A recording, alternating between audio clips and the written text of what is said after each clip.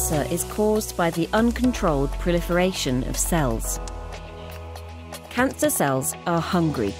In order to meet their demand for the nutrients and cellular building blocks that enable them to grow and divide rapidly, their metabolism changes.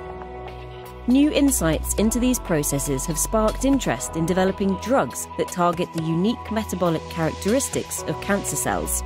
Such drugs have the potential to treat cancers arising from many different tissues while leaving normal cells relatively unaffected. The altered metabolism of cancer cells includes an increased uptake of nutrients such as glucose and glutamine. Also, they start to metabolize glucose in a slightly different way, a phenomenon called the Warburg Effect. In all cells, glucose is broken down, in several steps, to pyruvate. In normal cells, most of the pyruvate enters the citric acid cycle in the mitochondria, which effectively act as the energy factories of the cell. In this way, most of the glucose that is taken up is completely oxidized to carbon dioxide. In the 1920s, Otto Warburg discovered that cancer cells, unlike most healthy cells, metabolize most of their glucose using biochemical pathways that do not require oxygen, regardless of whether oxygen is available. Excess glucose is taken up and, like in normal cells, broken down to pyruvate. However, instead of entering the citric acid cycle, most of the pyruvate is converted to lactate, which is secreted from the cell. It is still controversial why tumour cells employ this relatively inefficient way of extracting energy from glucose. One theory is that the process reflects a metabolic program that cells use to convert nutrients into the building blocks of macromolecules.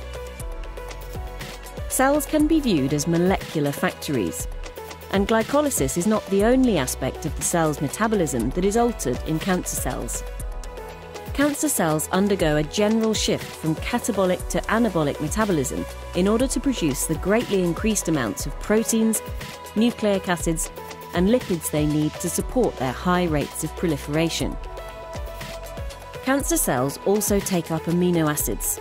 Amongst these, glutamine is of particular importance. It acts as a key source of nitrogen, which is required for nucleotide and new amino acid synthesis. In some cancer cells, glutamine also acts as a critical source of carbon, which is required for replenishing the components of the citric acid cycle. Many anti-cancer drugs on the market have metabolic targets in the cells, although for a large proportion of them, the metabolic target was only recognized long after the drug was developed. For example, the widely used chemotherapy drugs 5-fluorouracil and gemcitabine interfere with DNA synthesis. Today, there are a multitude of approaches in development that aim to target different aspects of cancer cell metabolism. For instance, scientists are exploring the possibility of blocking glutamine to interrupt the supply of carbon and nitrogen. They're also considering other enzyme targets that might limit the use of nutrients to make key building blocks. Some strategies are aimed at interfering with the high rates of glucose metabolism and lactate secretion, as described by Otto Warburg. Anti-cancer approaches targeting tumour metabolism face many challenges. A major one is finding the therapeutic window to prevent toxicity to normal tissues.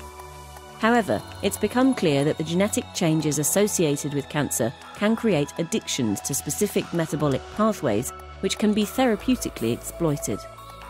Moreover, cancer cells can be more sensitive to metabolic perturbations than normal cells due to the loss of cell cycle checkpoints. A better understanding of how metabolism is altered in the specific genetic contexts that lead to cancer will help scientists identify enzymes or combinations of enzymes to target for intervention, and hopefully allow the creation of more effective anti-cancer drugs.